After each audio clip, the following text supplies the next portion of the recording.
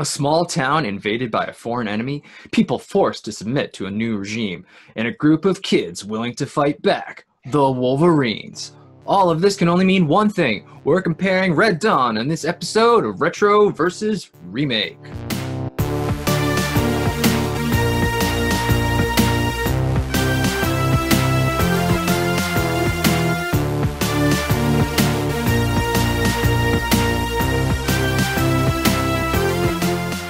I'm Reggie Parker.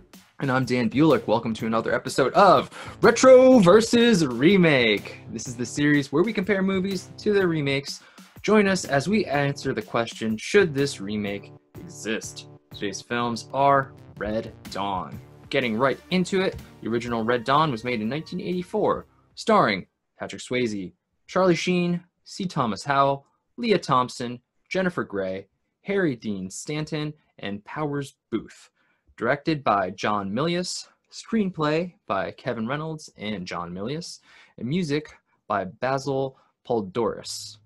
Red Dawn 2012, starring Chris Hemsworth, Josh Peck, Adrienne Palicki, Isabel Lucas, Brett Cullen, and Jeffrey Dean Morgan.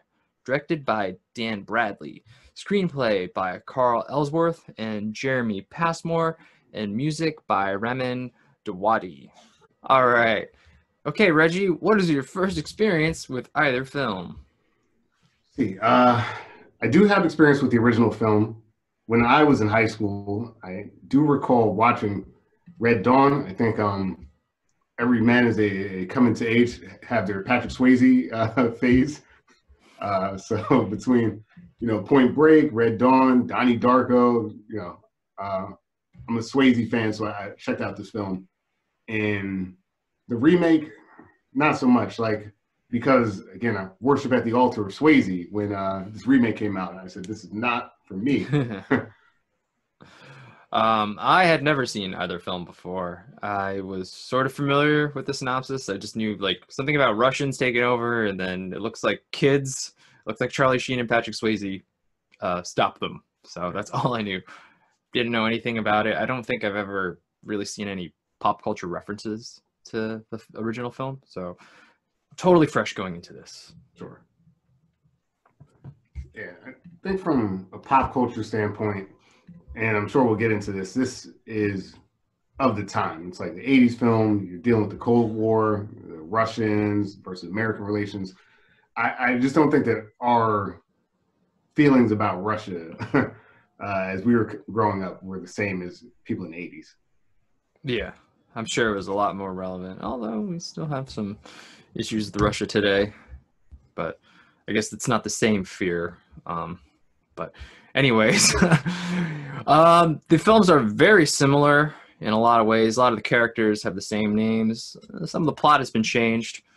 But let's go over a brief synopsis before we do our comparison. In a small town in America, we are introduced to Jed Eckert and his younger brother, Matt. One day, out of the blue, paratroopers swarm in, and their whole town is under attack. Jed, Matt, and some of their friends are able to make it out safely. Their parents have all been captured or killed. Some of the townspeople are placed in prisons or re-education camps, while the rest are able to live their lives if they accept their new overlords. I couldn't think of a better term.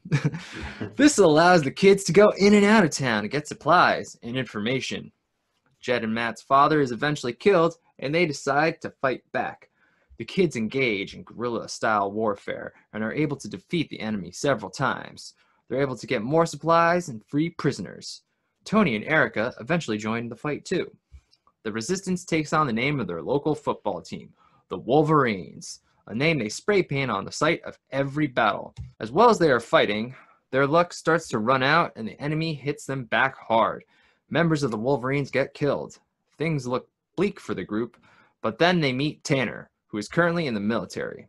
He informs the Wolverines of what happened and how much of America has been taken over. The Wolverines and Tanner team up.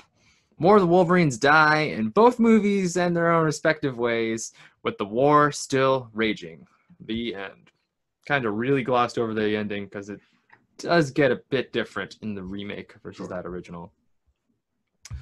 So, where do we start with this comparison?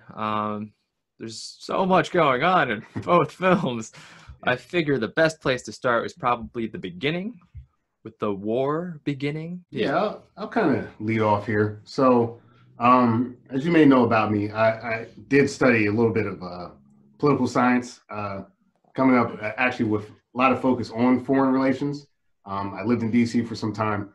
So, the beginning of the original movie is incredibly dumb.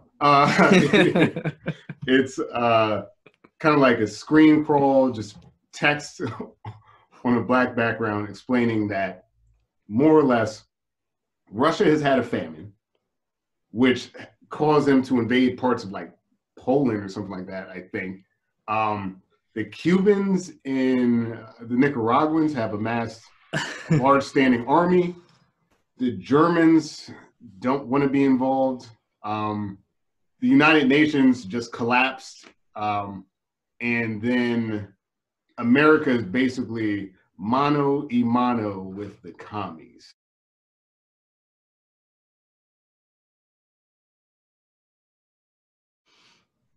Politically, I find that hard to believe that set of circumstances, but that's what's been presented in this film.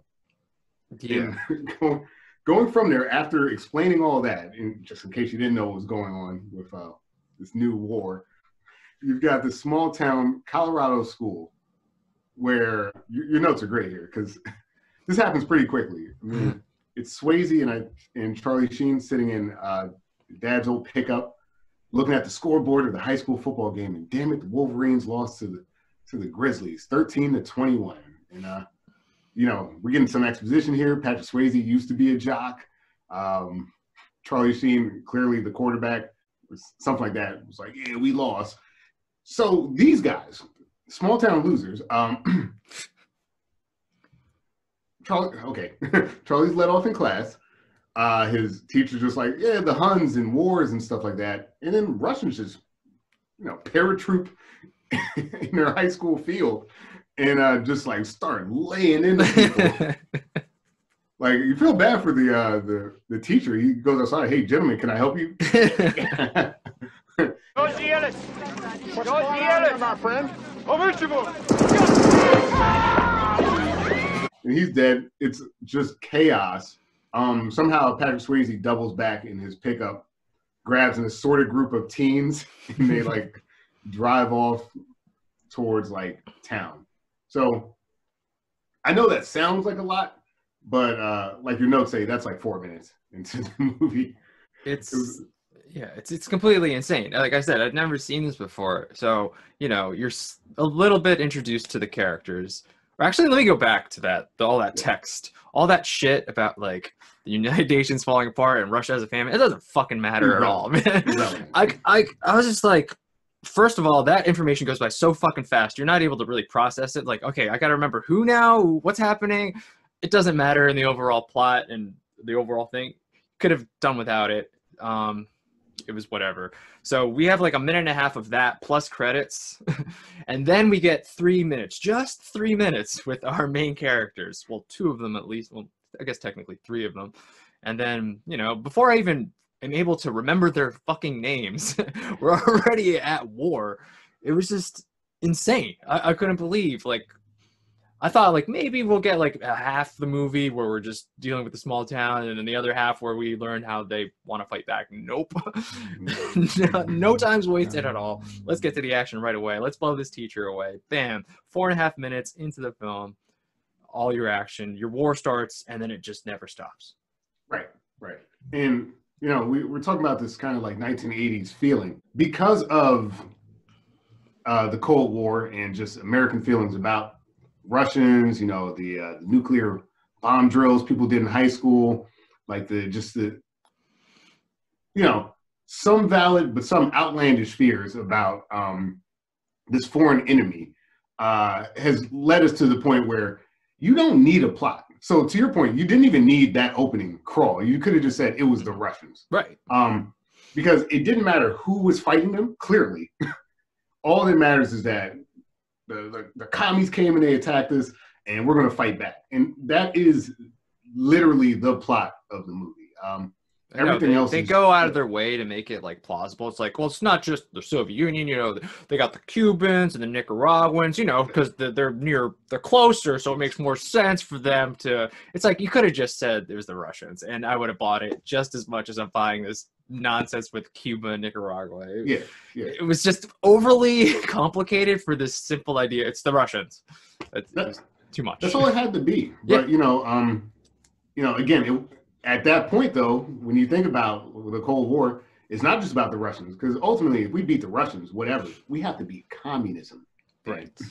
And clearly, with our outside of these movies in our own country, communism is still something that we're actively debating about amongst ourselves. So, I get it. I just don't get why they felt the need to try to explain more than they had to in this case. The guys like literally landing on U.S. soil is enough for me. To your point, to try to make that part plausible, I think they're putting their attention in the wrong areas when it comes to plausibility. So I personally thought that the opening was just not great. I do remember as a kid watching that scene and being like, oh shit, like they parachute in. I remember being kind of impressed at the time, but it's because I knew nothing about foreign relations, The remake tries a little bit harder to make us care about these people by actually showing us the football game. Yeah.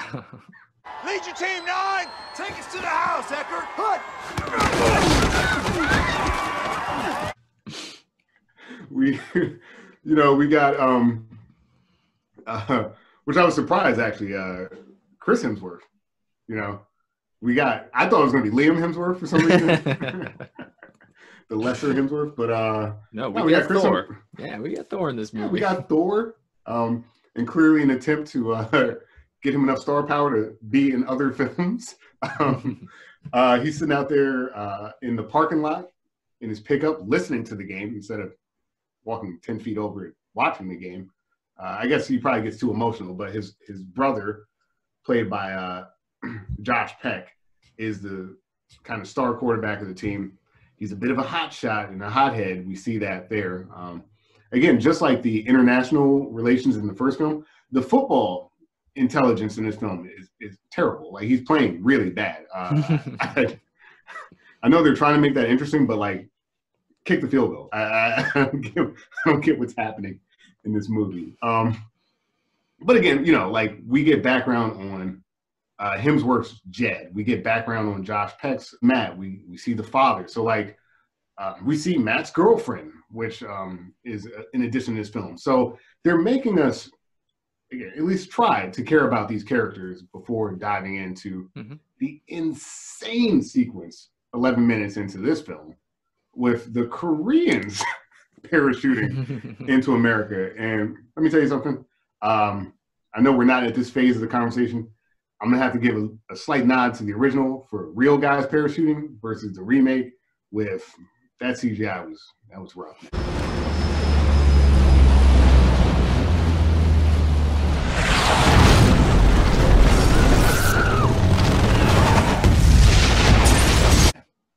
That was rough to watch. It was rough to watch, but it was also just like so cheesy looking in the original, because like there's like what 10 guys who are just like paratrooping. At least it looks like a whole like army or something in the remake. So yeah, everything's gonna look a lot more CGI, but it just looks so cheesy in that original. Yeah, you're right. That I was just like, ugh.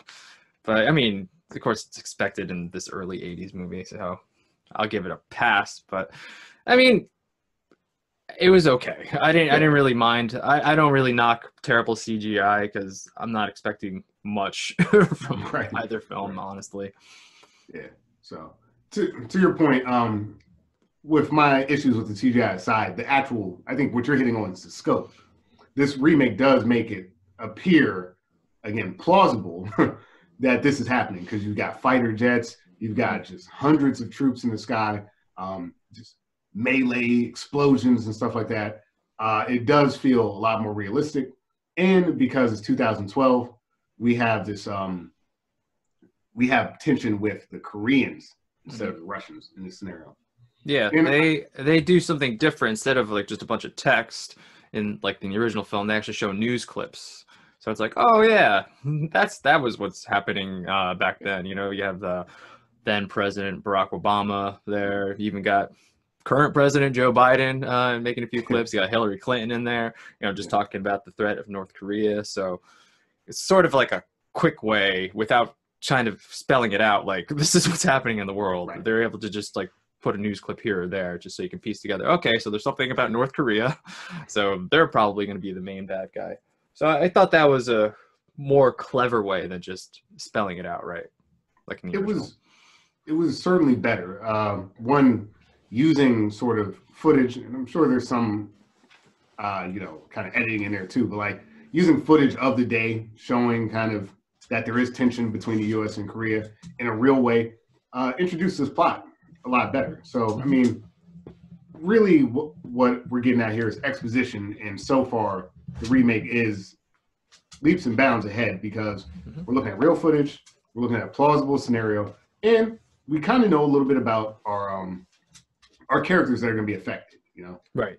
In Yeah. a pretty short amount of time, they pulled that off. Yeah. Like you said, we're only at like 11 minutes before the war starts, but we get a lot of information about the main characters in the remake that we didn't get in the original film. Like I wrote down in my notes, like we know that Jed has military experience and that he's been away for a while.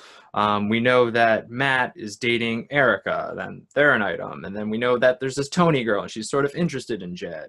And then we see them interact with their father a little bit, Matt and Jed.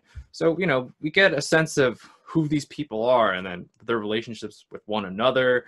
It, you know, sort of not effectively, but, you know, just making them a little more relatable than just three dudes in a pickup truck talking about some football game that we never see. Right. And you're not even sure. It's like, are they even brothers? It's like, are all three of them brothers? Like, I didn't know the relationship between all three of them at first. And then it was just like I said, before I even know their names, it's like they're already at war. So it's really hard to root for people like when you don't know a single thing about them except that one played football, one plays football. And then, so, you know, I give it points to the remake for at least establishing some characters here. It's not the best establishment of characters, but at least they tried. And, you know, I got a sense of who these people are. Yeah. Yeah. The remake has a lot more nuance, sort of human interactions versus the original, which does not, you know. Yeah. And I think that's important because, you know, when you say the plot out loud, it's pretty fucking absurd. So you need to grasp onto something, and being able to, you know, grasp onto the characters, that's a good place to start. Yeah. Yeah. The 80s movie, just kind of moving forward, since we are talking characters a little bit. As we mentioned in the remake, it's Chris Hemsworth playing Jed Eckert. We inherited our freedom. Now it's up to all of us to fight for it. In the original, we have the iconic Patrick Swayze playing Jed Eckert. So that's what hit Calumet. They know who all of you are. They're looking for you. His own portrayal. It's so over the top, right? Like this 1980s character is, you know, I get it because he is older than them. They're all high schoolers. And the high schoolers in general come across kind of even more childish in this original, just because, one, we don't know anything about them. So he basically kind of big brother bullies them into like listening to him. You know, you beat up one nerd and then the rest of the nerds fall in line, basically. And again, at this point, still nothing. Like, right? Who is this guy? Right? He played football. He drove the pickup out of town. Like, who is this man? Still undetermined. But, you know, as the plot moves forward, we realize that, yeah, he has some survival skills. Like, clearly their father used to take them into the mountains to go hunting and, you know, kind of rough it, as people would say. So we have that. Yeah. That's all I could tell you really about his past. Like, I know he used to play football, some experience hunting. That's all I know about him. That's it. They never go any deeper. That's it. Does he date? Does he like, what's his job? You know, like, what does he do? What has he done since football? I don't know. I know he drives a pickup. So maybe he moves lumber. I don't know. I couldn't tell you. Yeah, and also even being a stickler, like you mentioned on that opening scene. Why is he back? Like, I get why they're in school. I don't get why he's there, because it seems like they're in class at that point. I gotta imagine it's not like what's it, home period, or I don't remember. I haven't been in high school in some time. It's not homeroom, right? Like they're at least in first period here. So yeah. Learn about the Mongols. That's not homeroom shit. So was he just like hanging out by the high school that whole time? I'm assuming that he lives in town still. Like he didn't go away like Chris Hemsworth's Jed did. Yeah. I just assume he just after high school he just got a job and just stayed local. Yeah, yeah. I'm just putting that all together. I couldn't tell you. No, I know you. It's not there. But like even like when the Russians attack, why is he there? Like why is he still like near the high school? Right, because he clearly should be at work. Oh, that's what you're saying. Traffic, so he didn't get far. Maybe he's fixing a flat that whole time. Like I don't know. But yeah, maybe.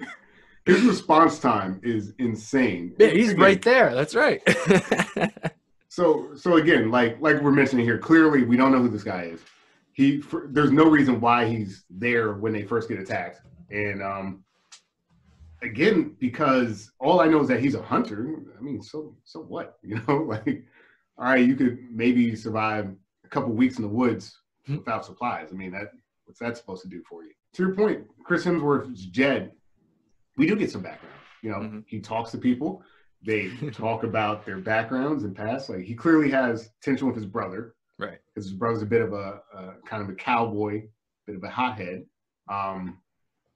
which just comes with youth, right? Like I think that's part of it. Right. So the sibling rivalry is a good element. Giving his brother a girlfriend is a good element in the film, and giving him that background with some military background was pretty smart. Yeah. Especially when you have to train a bunch of people who don't have any military backgrounds, and you have to fight people who are in the military. It might be useful if somebody knows or has some experience in the military. Oh wait, this guy does. Okay, so that was great that he has this military background, and the tension with him and his brother, that's great too, because it gives the relationship somewhere to go. Yeah. So you set up these things in the beginning, and we can go somewhere with it. The original film, we just nothing set up. I don't know if we have. Where do we go when there's no starting point necessarily? You fight the Russians. I mean, like you're saying, the remake, when he disarms that kid, which happens in the original, but when he disarms him, he does it with a little bit of flair, right? It's not just I just pushed over some high school kid. Like he's using like actual military tactics. You want to make another appearance after you made an appearance on The Thing? Silly puppy. Ace has more background in this podcast than Patrick Swayze's character. It's not wrong. No, but I'm not sure how Chris Hemsworth's related to anybody in that town. Just looking at it, yeah, he's like 3 feet taller than the tallest guy in that town. It's absurd. Yeah, and like we didn't get to it yet, but Josh Peck plays his brother Matt in the remake, and that role is a Charlie Sheen role in the original film. And looking at both films, neither of them look like they're related to their brothers, so that's consistent. But Hemsworth is he's Thor, right? Like right. Josh, you may not know a lot of background on Josh, but he used to be a bit of a heavier guy in his Disney days. He was a child actor. He kind of slimmed down, and I think he was looking for roles like this. But it's Chris Hemsworth. like me or you with a gym pass for 3 months is not gonna hold up. But no, again, I did, as much as I often don't like arbitrary sibling rivalries. They're at least it's at least a trope. It's at least a character right arc. So yeah. I was okay with it in this film because, like you mentioned, this plot is already so thin in both films that give me something to work with. And the remake does that. I'm trying to think of any other characters that were introduced in the remake. I mean, we get the dad, slightly different job. He's a cop in the remake, which would make sense when they see him later, why he has to stay. You know, while everybody else has to go. It's like, you go here because I'm a cop. I got to help these people, like just help deal with the situation. As opposed to the original where we don't even see the dad. And I don't like no adult just goes with the kids in the original. Like every adult like gives them guns and supplies. They're like, all right, here's your stuff. Go in the mountains. It's like, well, why don't you go with the kids? They're clearly children. You can help them.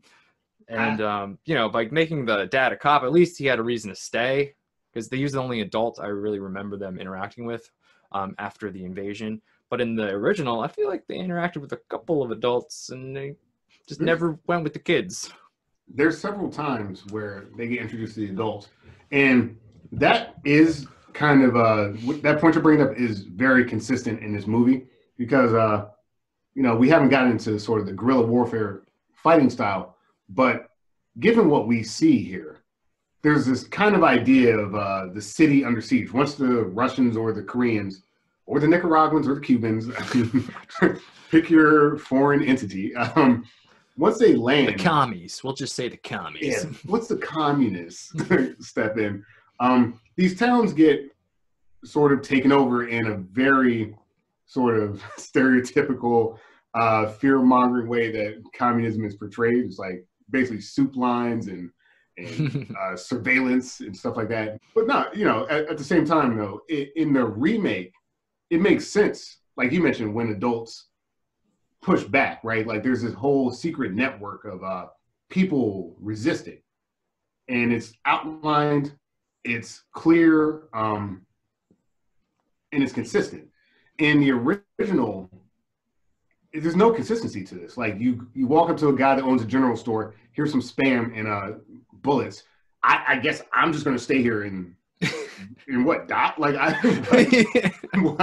like you said, why? Like he has a car too. Like they're at a gas station. Yeah. Leave. You know, anytime anyone gets what appears to be liberated in this original film, their ranks never get bigger. Right. Their network of you know, assistance doesn't expand. So it's just like this random kind of and we'll get to this, but it's this random running and gunning with no one deciding that they've had enough. And at least in the remake, as their sort of legend grows of these Wolverines, these guerrilla fighters, their influence increases. There's more people in town that like help them. And it's a strange choice in the original movie. Yeah, because it's really bizarre that they don't take anybody they rescue with them, because most people that they rescue are to be executed. So they just free them from, or just save them from the execution and then go, okay, you can go back to town, and surely the ruling communist won't mind you coming back and all your executioners are dead. Right. It's like you're just throwing them back to more danger while you could, you know, protect them and increase your numbers at the same time. So it was really bizarre to see them keep doing that. Right. That was consistent. The inconsistency of that.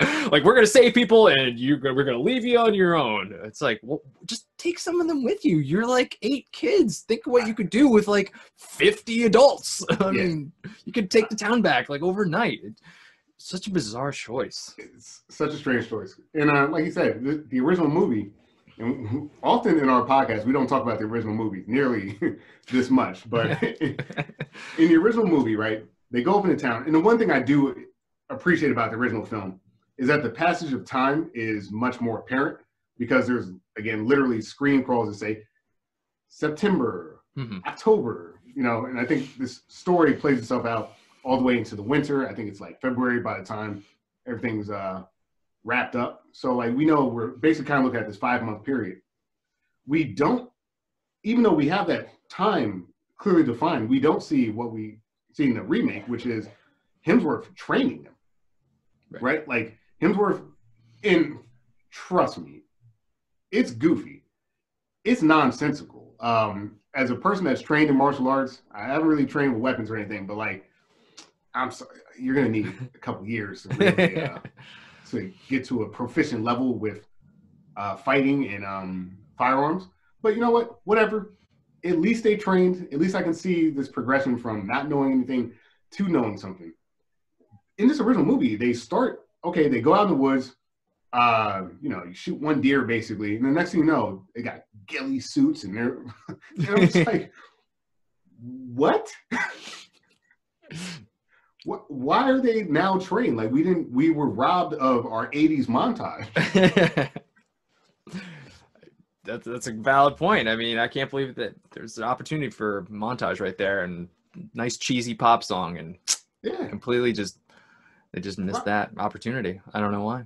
Give us some Rocky IV action, like pick up the sled, Yeah, chops, just get an axe, chop some lumber, lift some logs. Yeah, come on.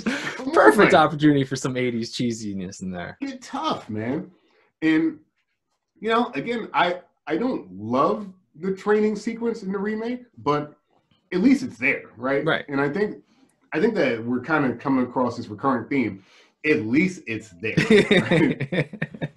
This original film, like I mentioned, because of tensions with communist countries that obviously, like I mentioned, still pervade today, people were apparently very willing to just say, oh yeah, some tough, real Americans going out there. They know how to hunt, they know how to shoot. Yeah, if I was a real American, I'd be able to do the same thing. It's like, no, you wouldn't. Why would? It's a trained foreign part. Like, it's their version of the Marines. Like, kids who can't win a high school football game are going to get their asses kicked in this scenario. But whatever. Let's just give them the advantage of, like we said, of knowing the woods, knowing how to kind of disappear in an area where these people don't. But again, it does not excuse what we were talking about. You just took out 20 Russians, Cubans, whatever. There's like a whole cache of firearms and explosives that these, like you mentioned, 8 kids keep using, and you just liberated like 30 people. Where are they going? Pick up arms with me. Let's fight. In this remake, they do a really good job of, as like I said, as people get liberated, they're like, yeah, we're part of this too. They'll pick up guns. They'll fight back. So it's plausible that this fight could drag out for a while because the communists in the remake don't have the same level of control. People are actually fighting back against them, and it's very clear how that's happening through this, through this underground, like, this person gives you food, this person gives you weapons, and like it's all defined and explained. So again, in terms of the training and setting up for this task of fighting back, the remake is winning again because it makes sense how they're fighting back. I don't even know where to jump in on this one. I guess I'll just go into the guerrilla warfare a little bit in the original film. I mean, that's why you don't need a training montage, Reggie, because of the guerrilla warfare. The biggest thing that these kids, the Wolverines, have in the original is the element of surprise. And you don't need training on any soldiers with years of training as long as you have the element of surprise over and over and over. For 4 months. It's insane. Like, okay, maybe the first couple of times, like, oh man, these kids, we didn't see them coming. But like after a while, and then they're spray painting Wolverines, like, okay, it's the same group of kids who keep doing this shit and just surprising us. You think, I don't know, some military mind would be like, well, you know what? Maybe we should prepare for these kids who keep sneaking up on us and not being caught with our pants down consistently. But even like towards the end of the movie, they're still getting surprised, like, what? Where are these kids coming from? I don't understand what's happening. Right. And then these are trained military, soldiers who don't know how to shoot for shit. They're worse shots than stormtroopers are in the Star Wars films. It's absurd. Like, kids, none of the Wolverines die till like towards the end of the movie. Yeah. And that's because they get like too cocky around tanks and shit. Yeah. It's just insane how bad the military is versus how good these kids with no military experience, just how good they are. And then they're just like wildly firing as they scream, like, ah! And then like in 2 seconds, like every enemy is dead.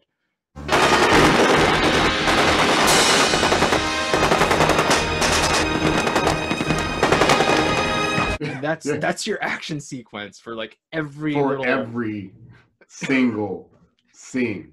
Every single scene. And it the never only thing that changes are their outfits. Oh, some fantastic outfits they have. When they got the like when they have like leaves and different branches like strapped to their little arms twigs on their heads. It's like, oh, fantastic. That's what I want to see a montage of too. Just them making these various outfits to fit into these surroundings. Their winter kit was pretty good too. I wrote in my notes, like, where did they get this winter camo from? I think they got them from Hoth, the planet in Star Wars. Oh, man. It's absurd, right? Like, I appreciate, like you said, the first time around, the guys jumping out of the out of the planes, shooting up the high school. Whoa, haven't seen this before. Right.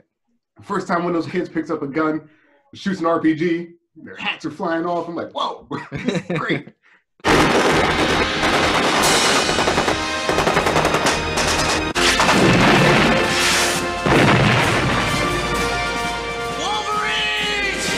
But then they did it again. Wolverine! And then they did it again.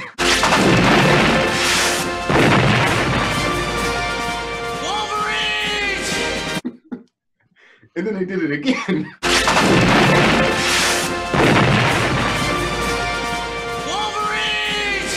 Wolverine! And like the only variation is one time they like popped out of the ground once, Right. Which was like, I kind of enjoyed that because it was a little bit different. But like, you're right. How many times are you gonna watch 20 people in like a line about to get a firing squad shooting at them, and then the Wolverine's popping up, shooting all the trucks and blowing them up and stealing the supplies. And like, and again, without that element, like we were saying, of the now liberated people joining them, what's the point? Right? Like, where does this end? Because the movie it takes time for it to find its footing of saying that they had a goal of actually getting to less occupied America, right? So you're almost halfway through the movie before they decide that's their plan. It's unacceptable. It's unacceptable. And they're just like impervious to like the bullets. Like they don't get hurt. Like they're kind of like Superman in a way. Like there's no danger because they just kill the soldiers instantly. There's no like repercussions for them freeing the people. There's no repercussions to them like for their actions. So it's like, where's the stakes? I mean, yeah, their parents are captured and we do see the dad get killed, but again, it's like, I don't know him. You didn't ever tell me who he was. Like, I'm meeting him when he's already in the camp. It's like, I'm not emotionally invested in him, so I don't care. I care about the kids, kinda, because like I'm kind of following them, but even then, like I don't even know who these kids are still. So to your point, we've got this father figure who the first time we meet him is in this camp, and so the dad. I'm sorry, I just wanted to go over the casting because he's a pretty famous actor in the original. So I just wanted to say in the original film we have Harry Dean Stanton playing the father. Where's my dad, Mr. Eckert? In the remake, it's Brett Cullen as the father, the police father. Boys, I love you both, but I want you to do what I would do. Kill this piece. Yeah, who my wife was like, is that Sean Bean? I'm like, nah, it's not. But pretty close. But Harry Dean Stanton's character in the original film, like you mentioned, we're not introduced to him until he's in the camp. Mm-hmm. And at that point, like you said, we don't know anything about him. But in a way, because of how ridiculous of a character this is, we do learn a lot about our leads in this sense. Dad's just like, let me tell you something, boys. Don't you let these communists capture you. And don't you cry either. Don't ever cry. Never, ever cry. No crying, especially about your dad being captured by foreign enemies and tortured. Don't you cry and never think about me again. I was tough on you boys, Now you know why. Because I knew one day we'd be invaded by commies. It's like, what the fuck are you talking about, old man? Like I know that the movie is fueled on xenophobia. Like I know that, but let's dial it back a little bit. You know, just this idea that like, yeah, I used to kind of like, I'm presuming, beat you guys up a little bit, make you go out in the woods and do crazy shit. So that when the commies come, not if, when, you'll be ready. And it's just a very, it's a strange portrayal in, again, going back to what we said about this liberation aspect of their guerrilla warfare. It doesn't make sense because you're releasing guys like that. Why would that guy like not take up arms? Like, you know, it just doesn't, again, it doesn't make sense that the people that would be in the camp would be people that have that type of sentiment towards communists. Mm-hmm. And yet when you free them, they just kind of like, run around and then we're free. Like, I don't know. It's as if they stopped having agency the minute, you know, the Wolverines show up. It's like, these are just people that are victims for us to be more good guys, basically. It was a bizarre setup. The whole re-education camp thing was just bizarre to me. Like, first of all, that like anybody could just walk up to these re-education camps and just talk to the prisoners. Like, wouldn't you be like weary of like anybody approaching that camp? Like, maybe they're gonna try to break them out or like, you know, just plot with them or something. Why would you just let anybody up to these camps and like, they're just kids, don't worry about them? Like that idea was just absurd to me. And then just the terrible fatherly advice he was giving them, like the obvious advice, like don't get captured, like no shit. And the no cry thing, don't you ever cry. And then when he gets killed, he's like, don't you cry for our father. It's like, Jesus, what the fuck is going on here? It's weird. I mean, like, clearly whoever wrote the screenplay was like, this is what tough guys do. They don't cry. They go out in the woods. They'll leave every notion of their past behind. Anyone they ever were friends with, liked, enjoyed their company, doesn't matter. When it's time to get tough, you get tough. And it just creates these one-dimensional characters, and that's why I think we're getting this one-dimensional series of actions. It's like, where do they go, right? Like they're already kind of like at this point soulless killers, and like there's this element of one of their ranks that is sort of becoming darker and more hateful, but it's not very far from anyone else in the team. So what was the point? Yeah, because the father is introduced and it's like, whatever. And then they become, you know, soldiers, the kids, the Wolverines. They start killing. And then the father gets killed. And it's like, okay, well, that didn't push them over the edge. It doesn't exactly set up like a revenge scenario like it does in the remake, where they're like, oh, shit. So it drives the story forward, the murder of the father in the remake. It doesn't really do anything in the original other than letting us know they had a tough upbringing. Because they don't really, like, after he's killed, like, he's not even allowed to mourn for him because you can't cry. You don't ever cry. So it's like, all right, so what was the point of going to the re-education camp and seeing him at all? It doesn't help the characters reach another level like it does in the remake. Right. Yeah, in the remake, you can short circuit that story, like, feature by making them train, right? Like, it doesn't matter.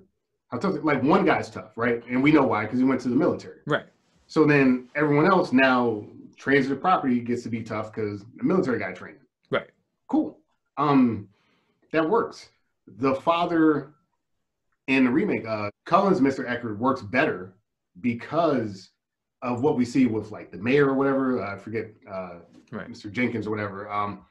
He's out there working with the Koreans and saying, hey, guys, just turn yourself in. It's going to be all good. Trust us. And then, you know, the Korean communist military guys want Mr. Eckert to do that too. And he's like, don't do it. You know, don't do it. It's not going to work out for you. Keep fighting. But it's not in this context of like, abandon your humanity. It's just like, hey, you can't trust these people. If you come back, it's not going to end well for you. So he sacrifices himself to give them a chance to escape. Right. Way better use of a character. Way better use of like you said, motivation. It's revenge motivation Makes a lot more sense. They just watched their father get murdered in cold blood for doing nothing other than saying, "Stay safe out there," you know. And it raised the stakes of the film. It raised the stakes for all these other kind of high schoolers who like loosely want to participate in this fight, and now they realize like, yeah, there is no place for them in this society anymore, so they have to fight back, and it just works so much better in this remake. Absolutely. And another thing it does is it gives us a clear enemy, right?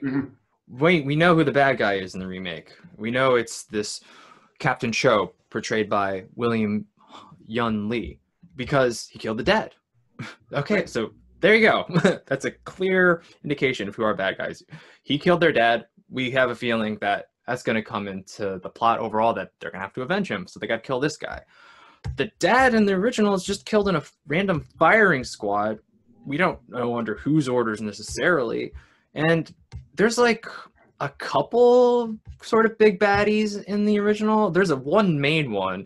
It's Colonel Ernesto Bella, portrayed by Ron O'Neal. He's kind of the main guy in charge, but again, remember we said we got the Cubans and the Nicaraguans and the Russians, like all sort of have their hands in the pot. So it's kind of tough to tell at times exactly who's calling the shots, but they seem to focus on this Colonel Ernesto a bit more than the others. But you never really give him that scene to showcase him as like the main villain, like you do get in the remake, where like, oh, I just shot your dad. Clearly, I'm the villain. Yeah. Thank you. And even like it makes sense when you look at Will Yun Lee's Captain Cho. As these guerrillas are getting more ground and like getting more wins, his ass is on the line. They're like, hey, dude, you got one job. We took over this district and you're telling me we got guerrilla fighters out there? Hey, you either figure this out or you're out, dude. That makes sense. Versus Ron O'Neal's character, who, again, like you mentioned, it's kind of clear that he seems to be one of the most important bad guys. There's no repercussion for 4 months of your troops getting their asses handed to them by high schoolers. And it should be, because they keep getting handed to them by the same fucking sneaky tactic that they haven't adapted to yet. Well, 8 kids just killed 30 men again. Oh, yeah. Well. Yeah. And like in this original, it's almost like a switch just goes off. And I think it's because the movie is like, well, we got to end this eventually, right? Like, you can't just do this for another hour. I mean, I'm sure they could have, but like, even that though, when they adapt, it's not even really defined. It just kind of happens, right? They're like, yeah, we got something for them. Yeah. And they step their game up finally. But, you know, again, in the remake, with that scene with Captain Cho having to, you know, face the fact that he's going to get demoted. At the very best, he's going to get fired. At worst, I mean, it's the military. They might take you out. So he's got motivation to ramp things up. So when it happens, it makes sense. There's setup for it. There's exposition. And it's also tied into this scene with Matt trying to get his girlfriend back and stuff like that. Like, it works.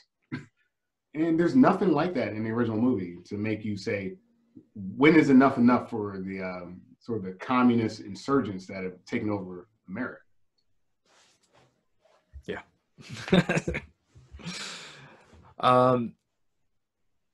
Should we go to the girl characters? You kind of mentioned Erica getting rescued in the remake. She doesn't. Yeah. She's in the girl characters are in both films, but they sort of serve different roles. So it might be interesting to compare that.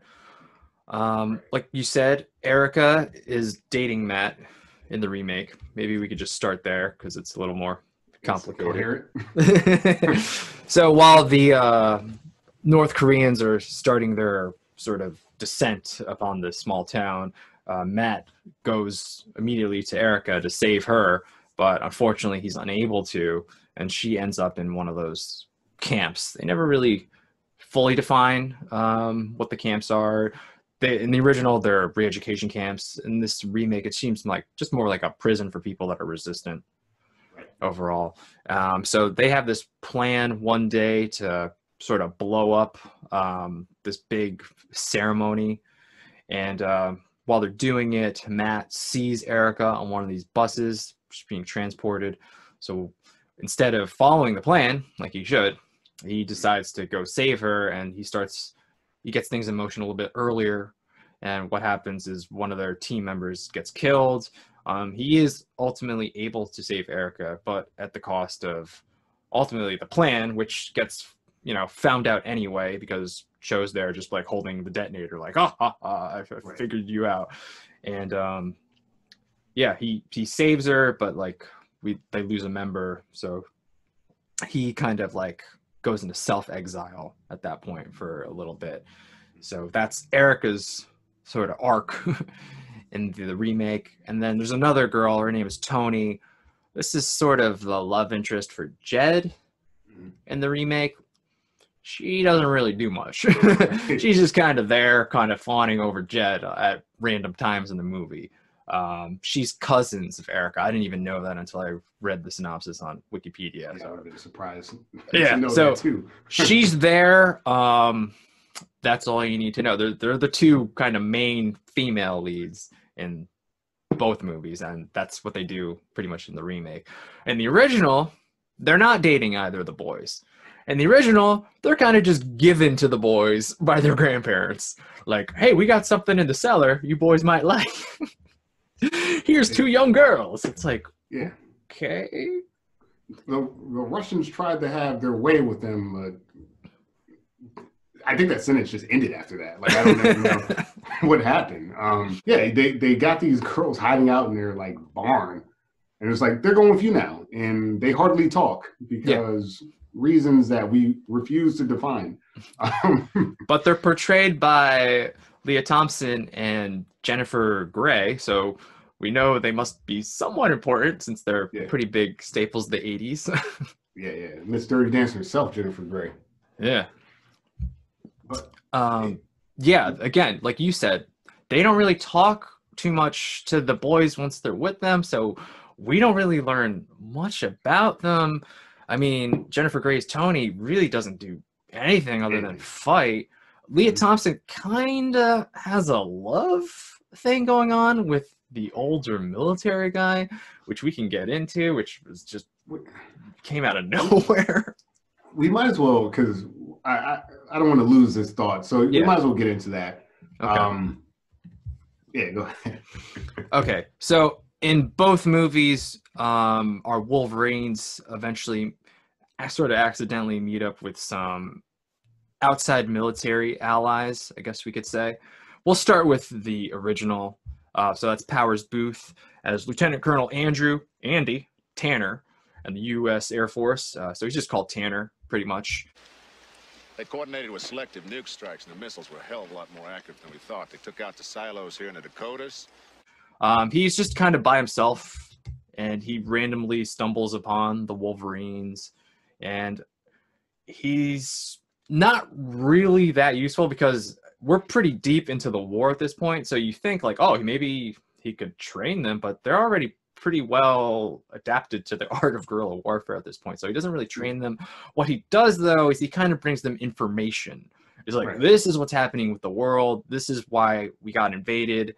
These are areas that are occupied, and then there are other free zones. So he's kind of Mr. Exposition and just letting us know what happened. Because up to this point in the original, we don't exactly know why this is happening. I mean, you get the opening scroll to kind of tell you that the world's falling apart, but you don't know exactly how it happened. So he kind of tries to make sense of it all to our Wolverines.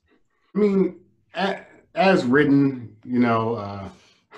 we get this, I'm going to say, pretty racist explanation of what's happened. There's talk of Chinamen and things like that, and screaming Chinamen and stuff like that at one point, who for some reason, again, as a person that studied some of this stuff, for some reason the Chinese are our allies. Yeah, that was weird. I wasn't sure if I heard that right.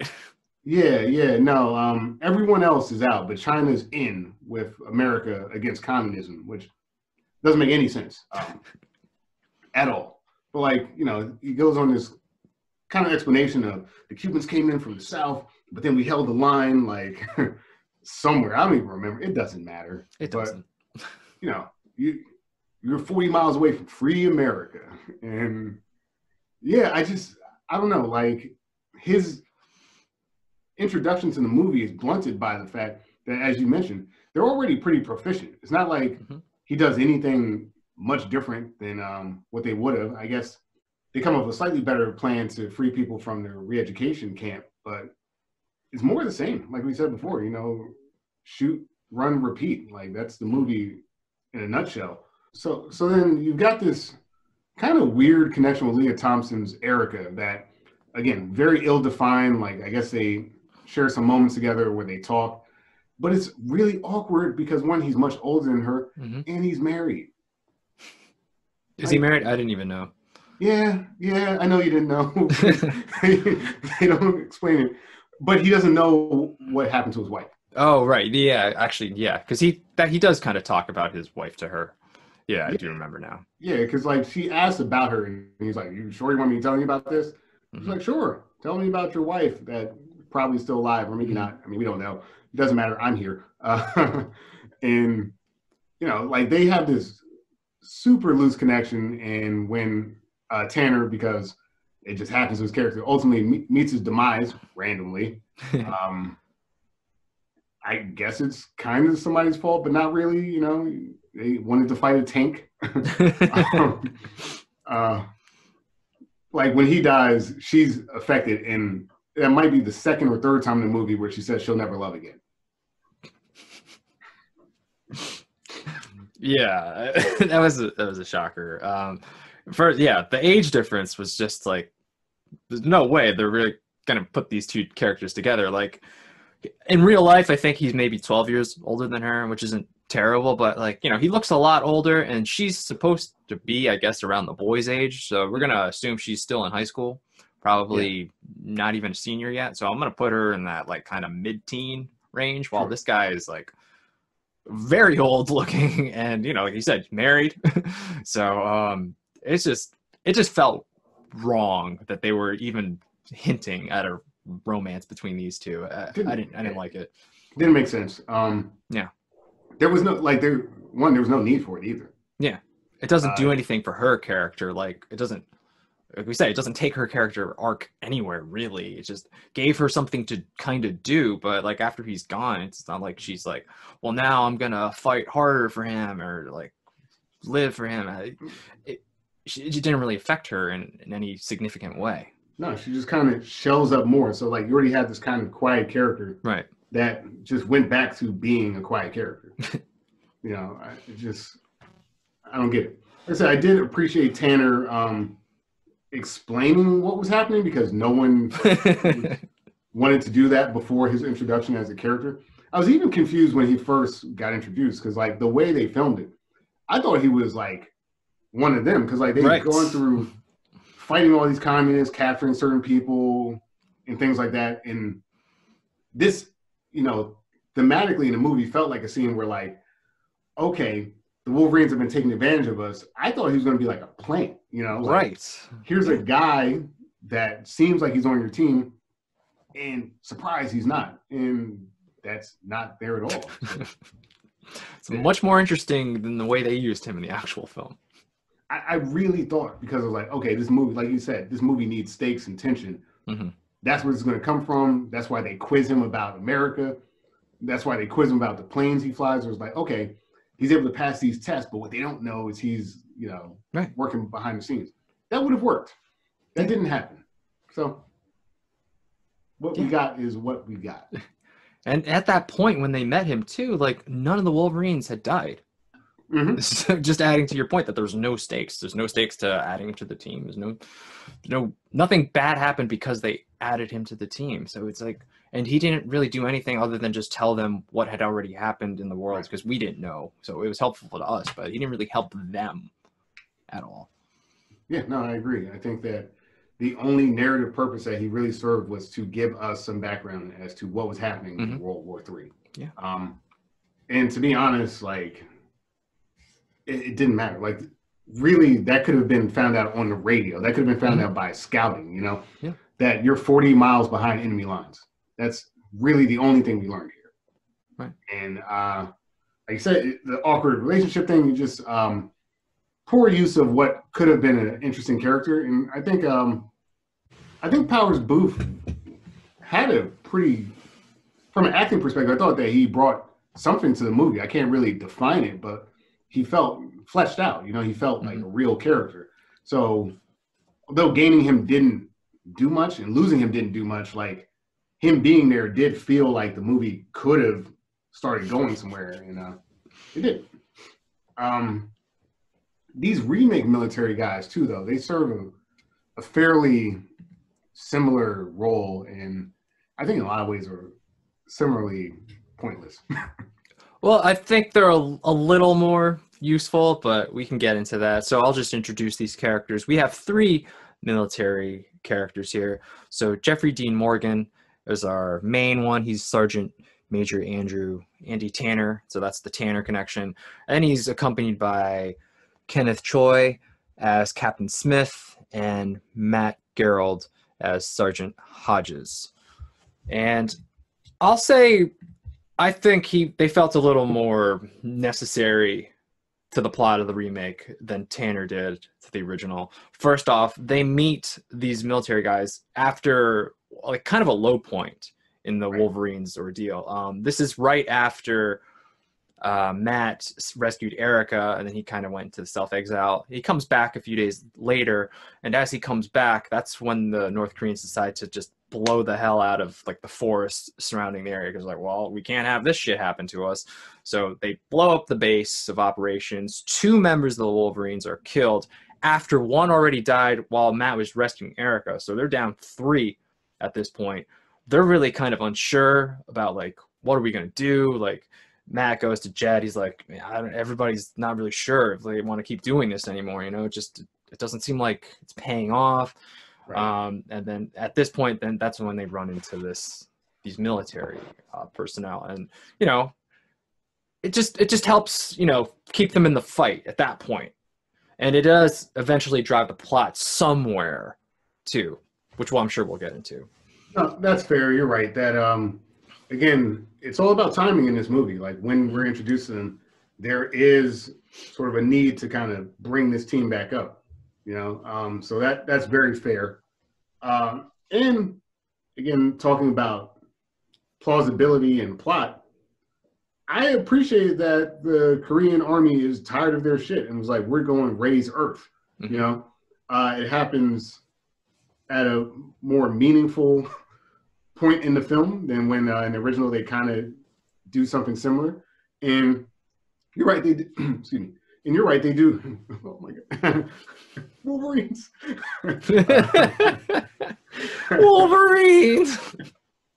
And you're right, like their introduction does give us a place to go with the film in terms of here's our new goal, this is what we're going after. This could plausibly turn the tide of the actual war itself versus the original where like I don't think there was ever a plan to do anything but kill commies for the rest of their days, regardless of outcome.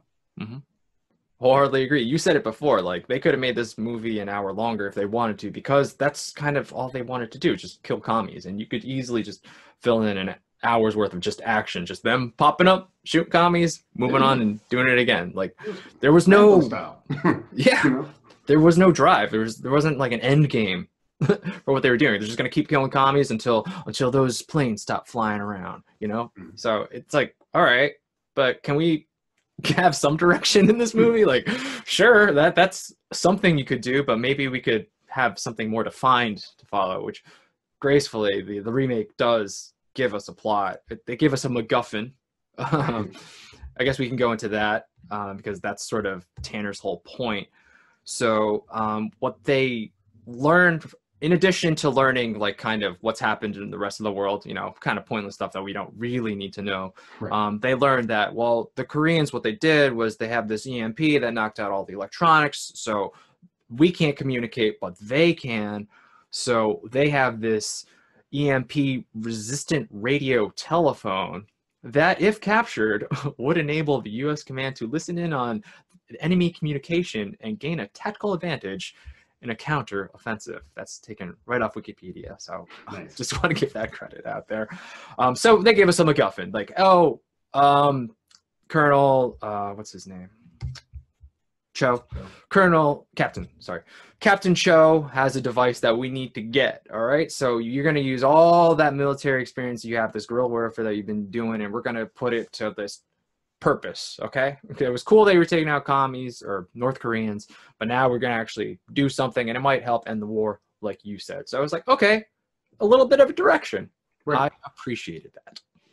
Yeah. And again, both scenarios are largely implausible. Occupy United States. Right. However, especially given the fact that nuclear proliferation, all that stuff. But at least this remake gives me an actual plausible scenario through coordination with, weirdly, I think Russia.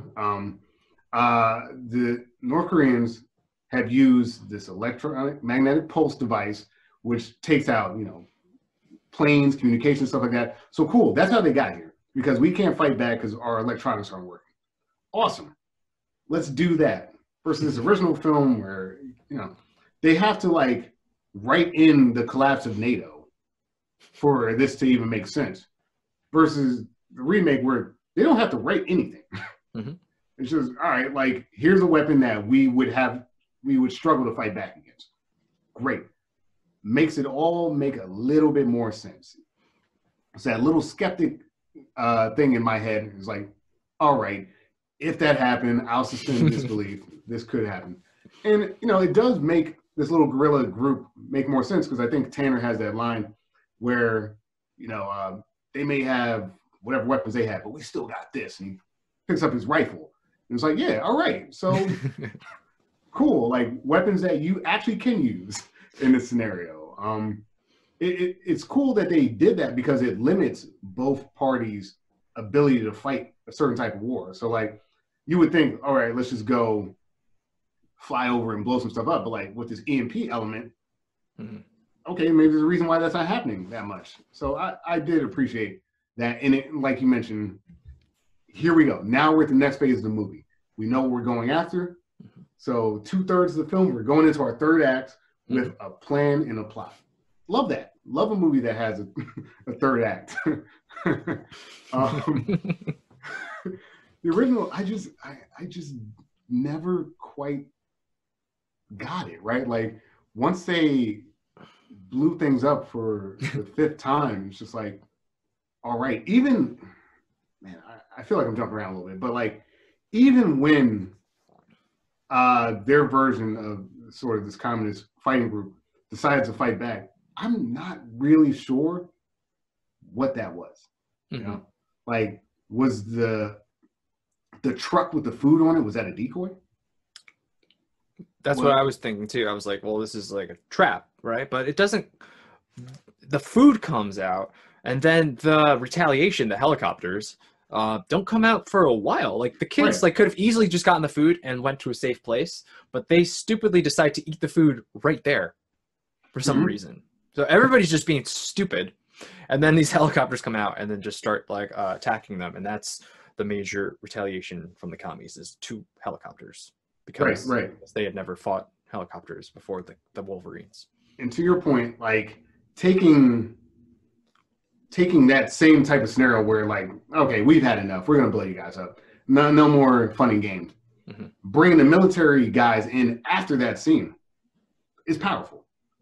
Bringing the military guy before the scene, having him die randomly, and then whatever that was happen, is not powerful. It's confusing, and I don't know what that was.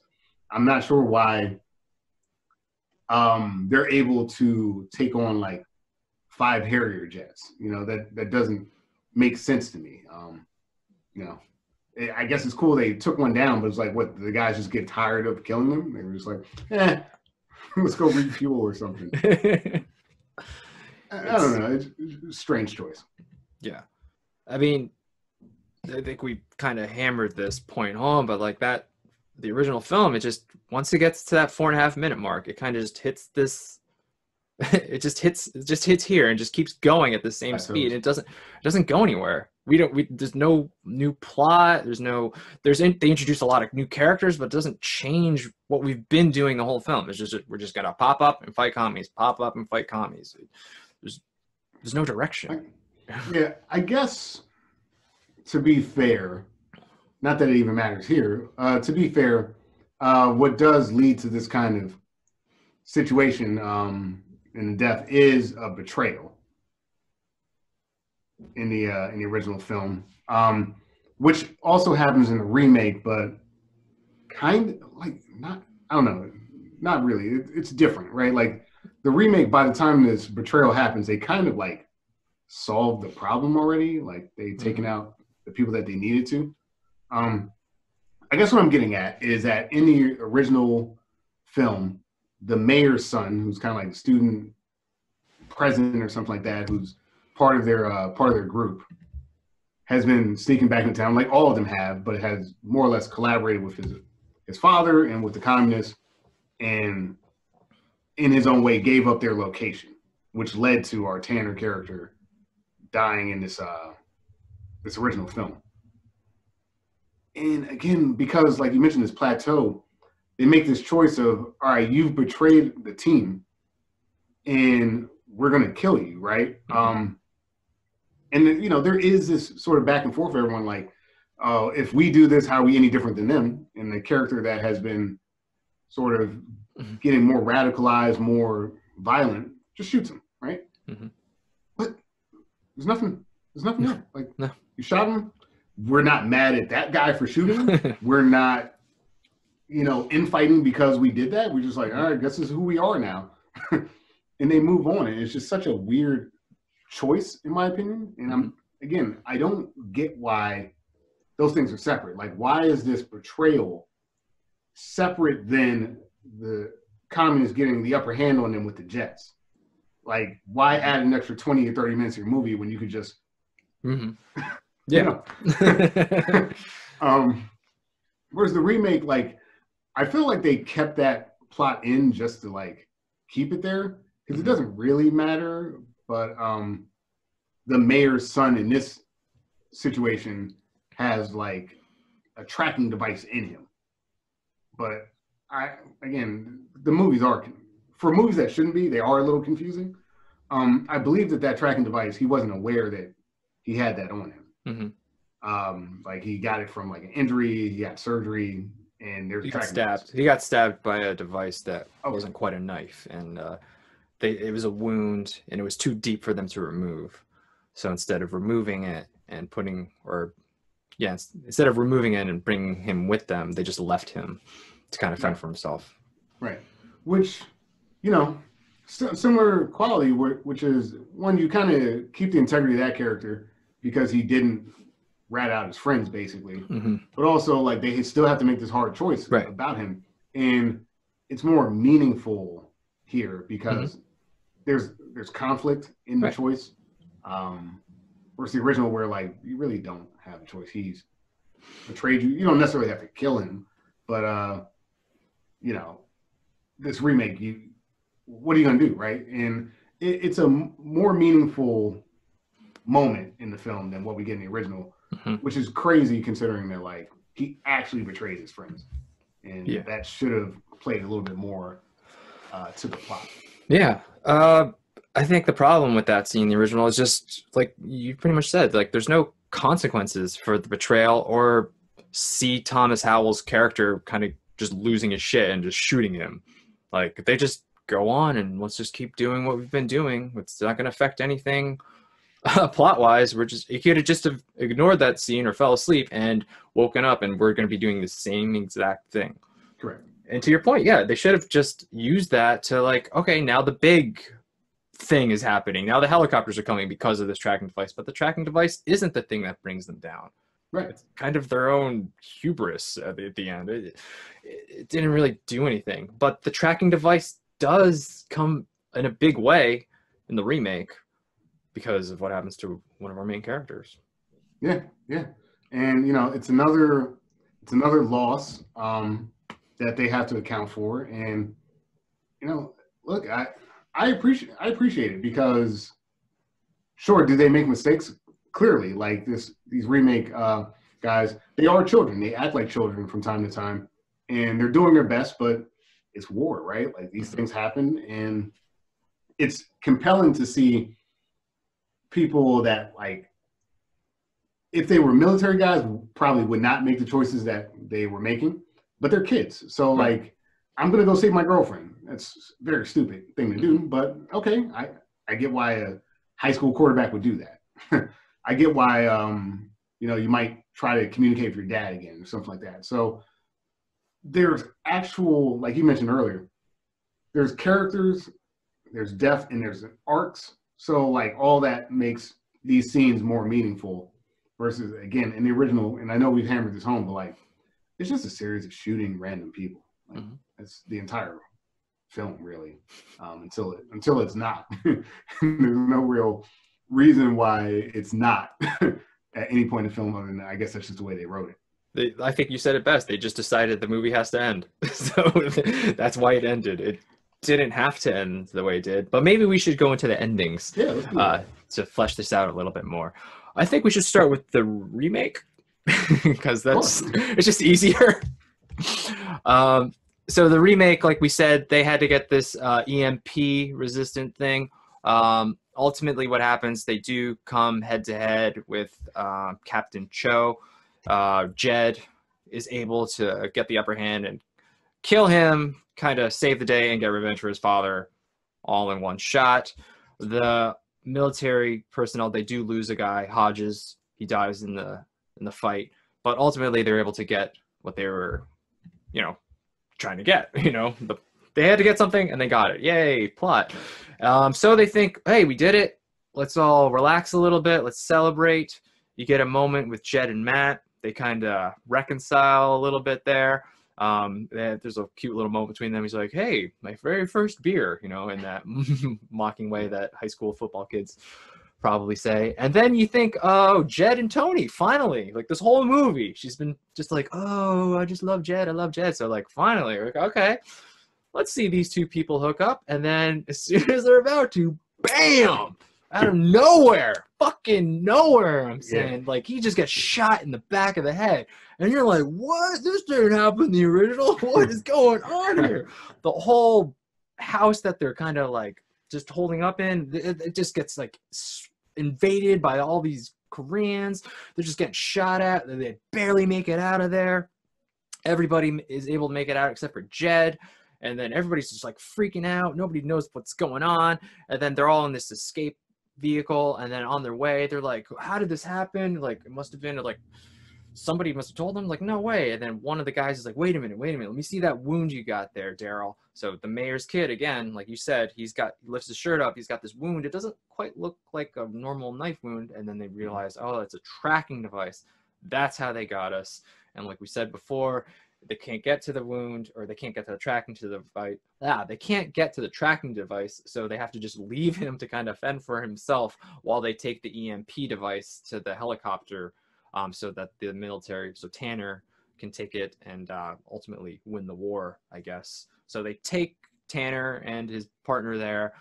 They get to the helicopter, the rendezvous point, and then as Tanner's about to leave, he's like, you can come with us. There's plenty of room on the helicopter. And then Matt steps up and he goes, no, man, we're going to stay and we're going to fight. So, and then Tanner's like, all right, fucking good luck, man.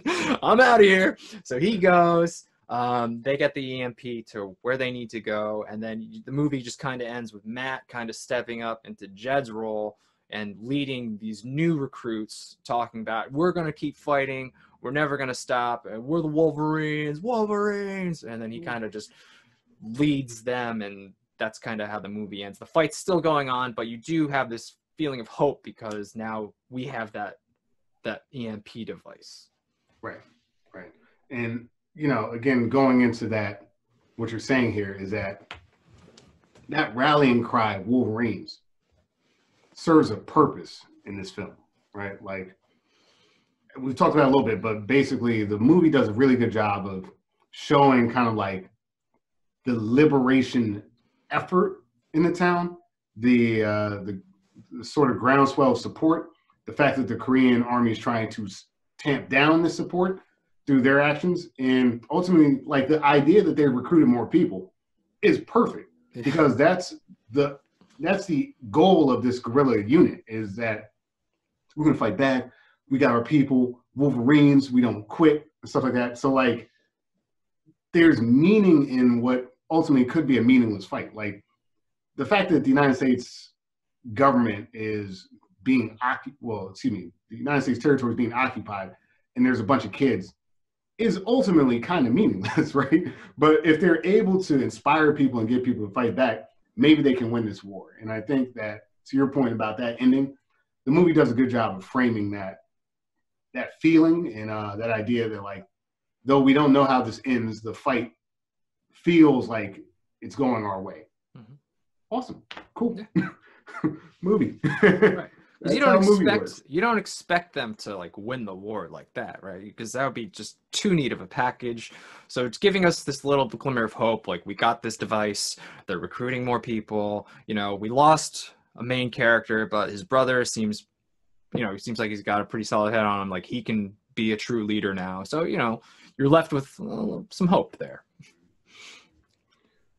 So let's get into the original. The original. Do you want to start pretty much the big fallout where the helicopters come in? I think that might be.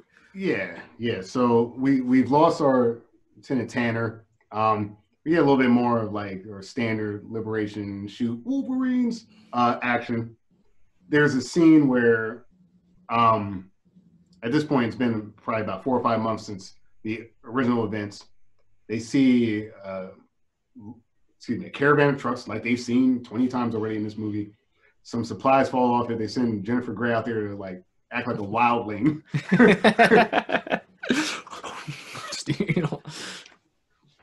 It's absurd. It's absurd. So for some reason, I guess that's connected to the fact that like now the Nicaraguan, Cuban, Russian army knows where they are. They go up into some rocks, which I think, are these the same rocks where they just write down people's names when they die? Like they're in that area? Maybe. Sure. Why not? Cool. Jennifer Grey is randomly like dripping orange juice onto Patrick Swayze. Yeah, and it's cute for some reason. I don't know, man. I think it's supposed to be. And you get that kind of that death from above. You know, the Russian, Cuban, Nicaraguans come. And look, man, it's like 5 helicopters. They've got RPGs. They got heavy machine gun fire. And the Wolverines, as they have always been, are outmatched. And they're just getting picked off left and right. I mean, I think Chuck Sheen's able to fire off an RPG at one point. I believe Jennifer Grey gets hit. And, you know, people are, like I said, people are dying. Jennifer Grey's character is dying. She's like, just leave me with a grenade. And C. Thomas Howell's character gets shot too, like finally, like his crazy ass. Yeah.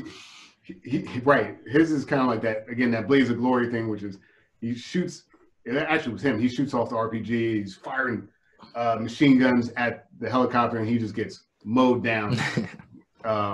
Again, as probably would happen. They had helicopters. This should happen an hour ago. So yeah, I mean, their ranks are depleted. Jeb and brother get out. Jennifer Grey's character is left behind. The insurgent army comes up on her, and she blows herself up in her last act. And it sets up the stage for them to make one final push on the town. Again, I'm not sure why. I think they realize they're in a dire situation and there's no way they can actually win this thing. So instead of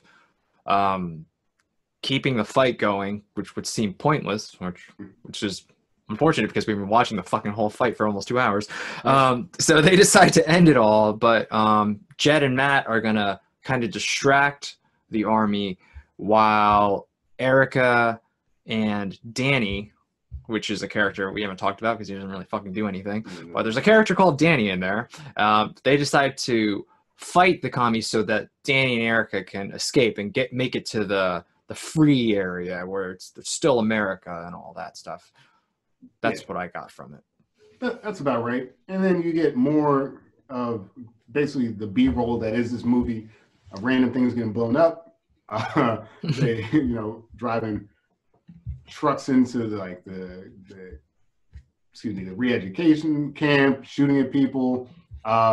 Towards the end, I believe, Chuck Sheen gets shot, and Patrick Swayze has to carry him through town, and our big bad allegedly sees him and just all right.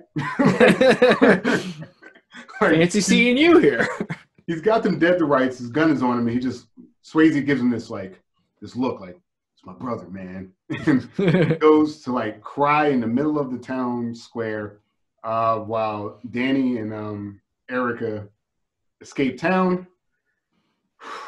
And then there's this insane scene at the end where they basically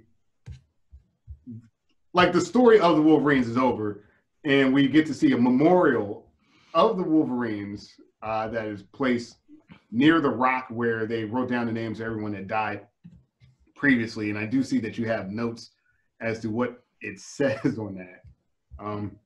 I'll read it. Yeah, go for it. I think it's Erica's character says, in the early days of World War III, guerrillas, mostly children, placed the names of their lost upon this rock. They fought here alone and gave up their lives so that this nation shall not perish from the earth.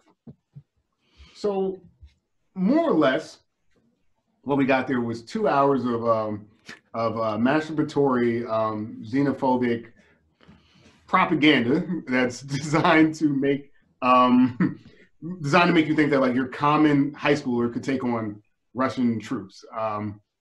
It's not true.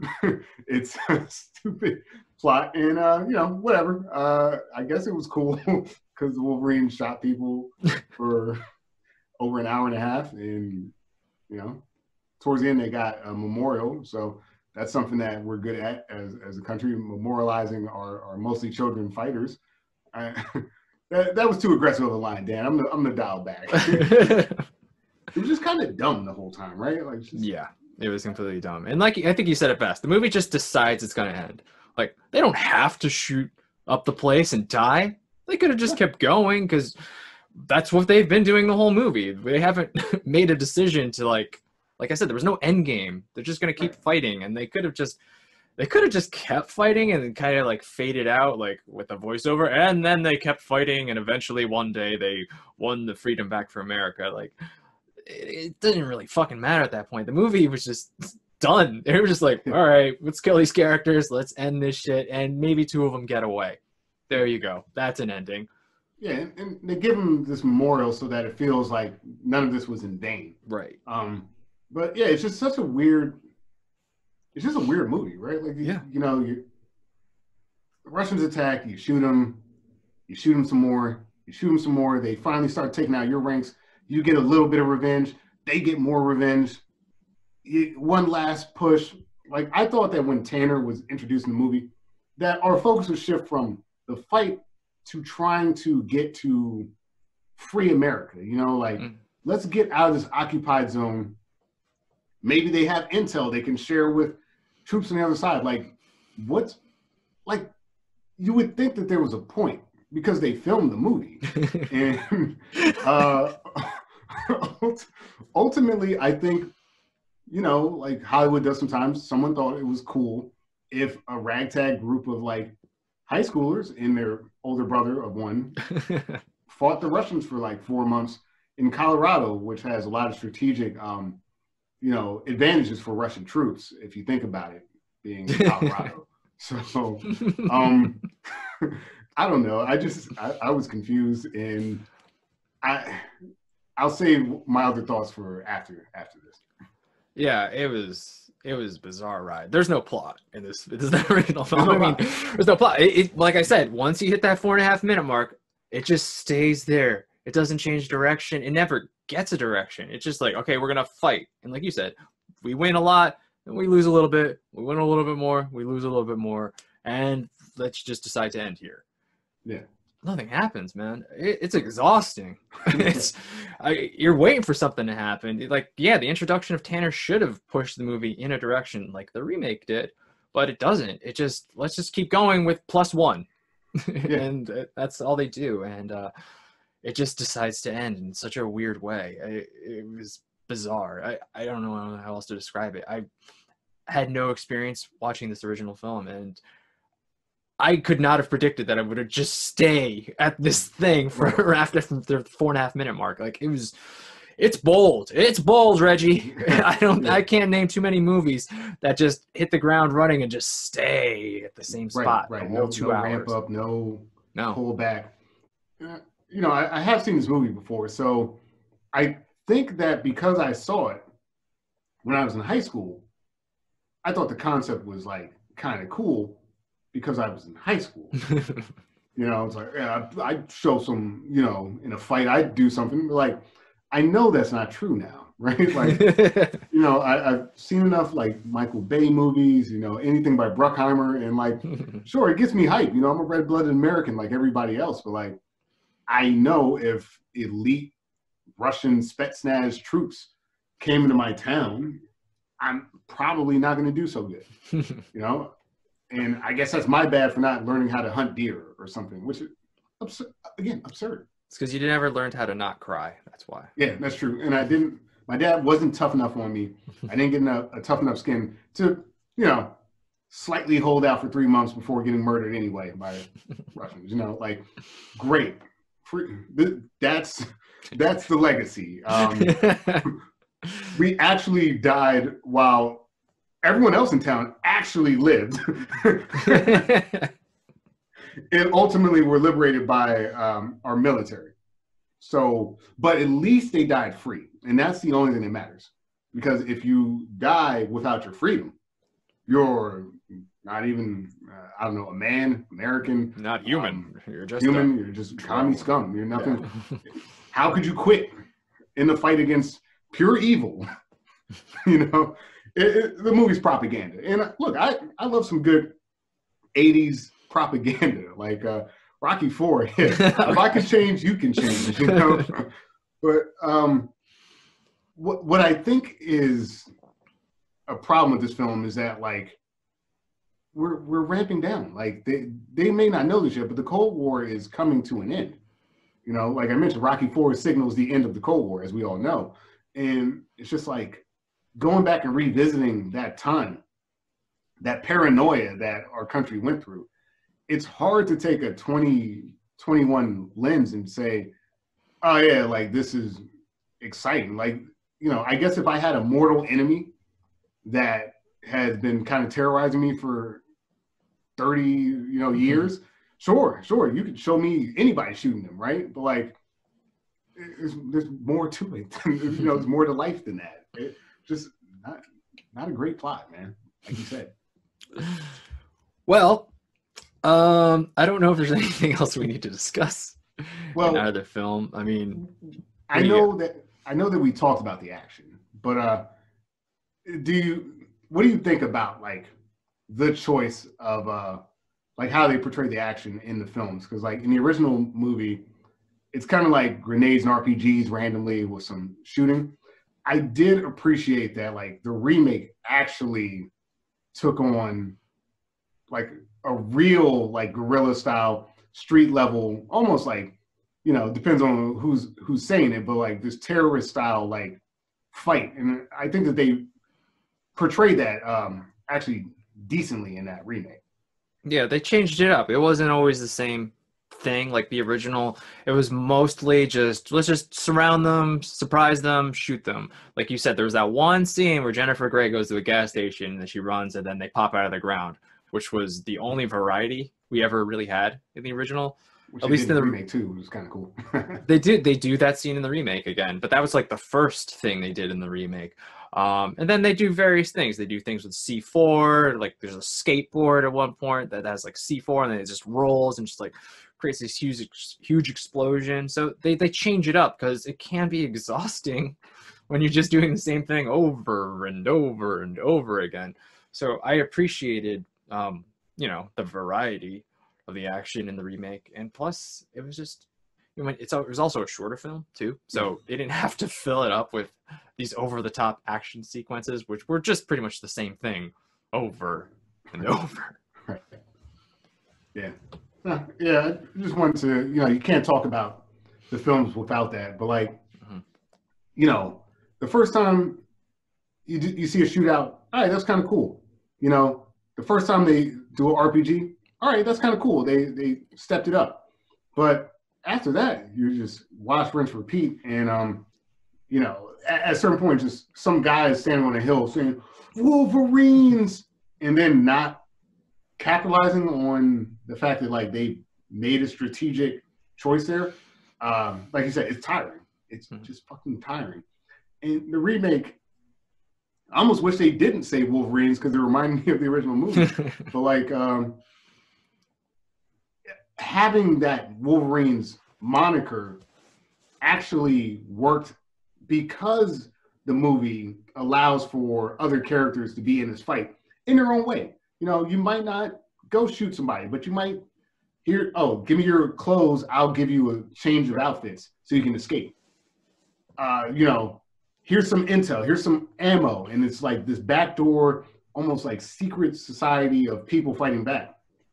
That's far more intriguing, and it means that when people die, it doesn't matter because like it's like Batman. Like these are the Wolverines. Like it doesn't have to be this group of people. It could be this other group. By making it one singular group of people with no real apparent plan, it just yelling Wolverines just got to be tiring and stupid.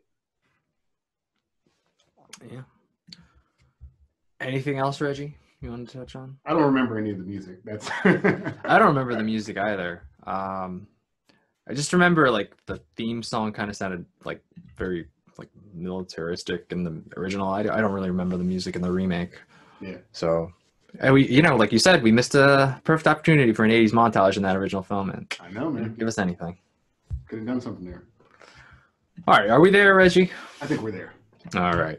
So this might be one of those situations where we kind of reverse it, but I'll still ask you, just in honor of tradition, Reggie, should the remake Red Dawn exist? Well, from listening to us talk throughout this podcast, you may think that I'm like saying that these elements in the remake that work are good.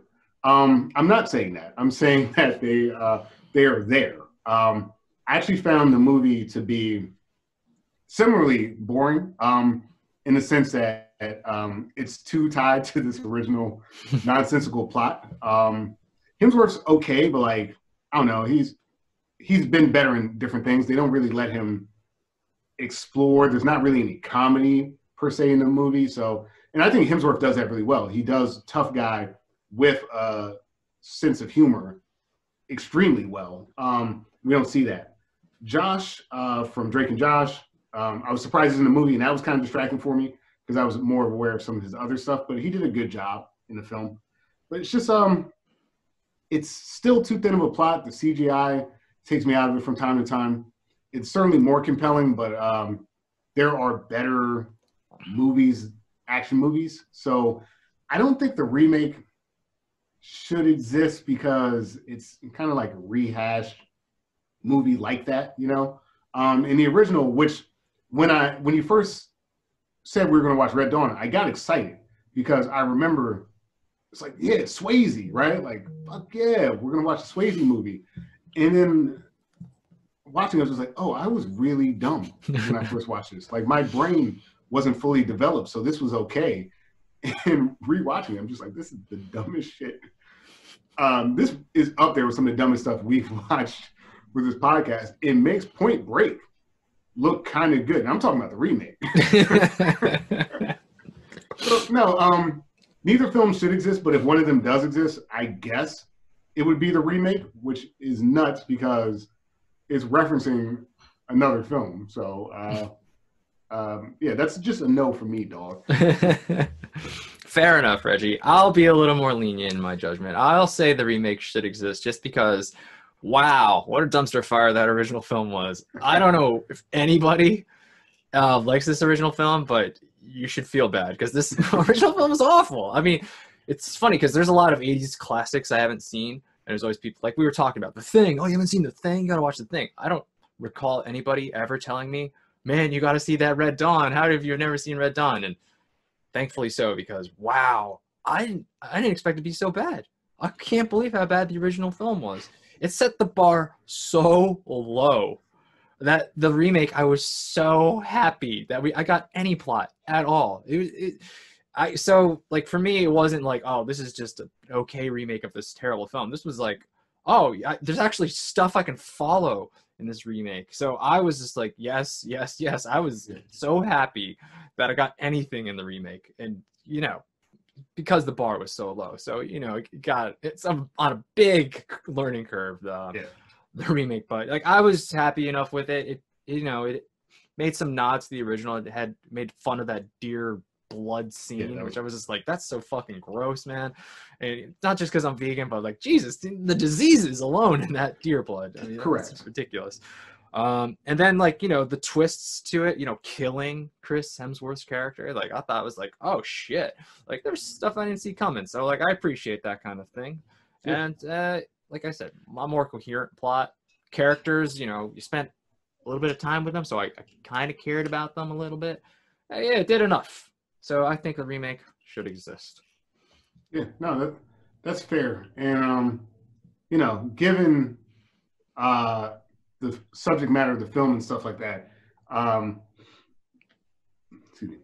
given the subject matter of the film and recent events in our own country with the storming of the Capitol and stuff like that, this movie is a healthy reminder to me that we can't allow ourselves to become so singularly minded about other people, right? Like whether that's, if you're a liberal and we're talking about Trump supporters, if you're like an American, you're talking about Russians or Koreans or something like that. Like, yes, we have foreign enemies and stuff like that as a country, as all countries do.